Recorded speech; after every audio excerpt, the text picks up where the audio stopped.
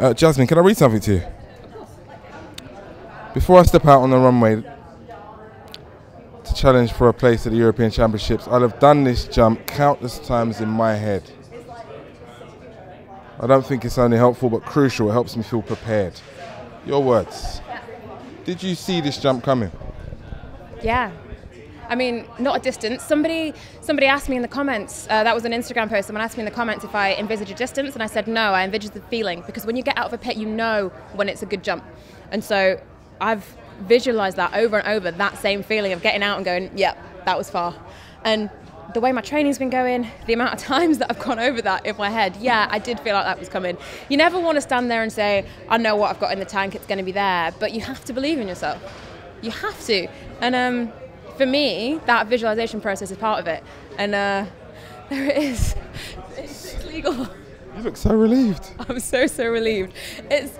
It makes me feel like a proper long jumper. It makes me feel like I've now got a PB that stands on its own against a lot of the other jumpers in the world. You know, that's a respectable. Not that 75 wasn't a respectable PB, but that people will look at that and go, okay, she's serious. And I haven't just got a windy 86, which I had before. Now I have a wind legal 686. I mean, it was an amazing competition. I shouldn't probably be this happy with second.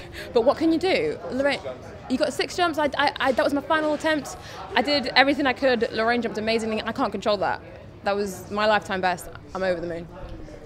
Love seeing this jovial side of you. It's been missing for a while. You know what? It's been a while. I haven't, especially all the last year, I just did not feel myself. And part of that is not doing well. It's really hard to be happy and feel good when it's going badly, but I need to learn to do that somehow, because you've got to find a way to get back to it. Yeah, you've really got to find a way. And, you know, somehow we managed to worm our way back. It was bit by bit. We had a 20, a 30, a 40 odd. We broke through into the 60s and here we are now with an 86. Ah, I'm over the moon. I'm glad you are, like, because at the beginning of the season, indoors, I think it was Glasgow. You didn't have the greatest competition. I really wanted to stop you, but your face was, don't talk to me. I understood it. I got it. I understood the year you had last year, all the frustrations, but it's almost par for the course, isn't it? Because without that, you don't reach here. You know what? I got to the end of the season and I tried to over and over tell myself that nobody gets to the top without dips. No one's trajectory to the top is like this. Absolutely nobody.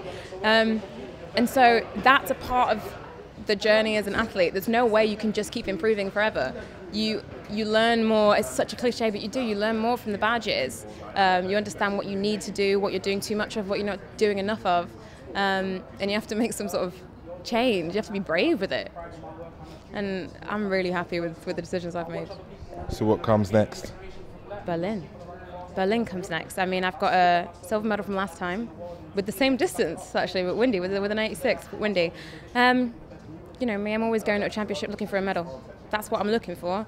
It's going to be tough because Europe is hot right now.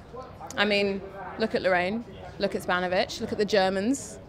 There are so many people with amazing distances, but you got to turn up on the day. You also can add Jazmin Sawyer on that list. Congratulations today. Thank you so much.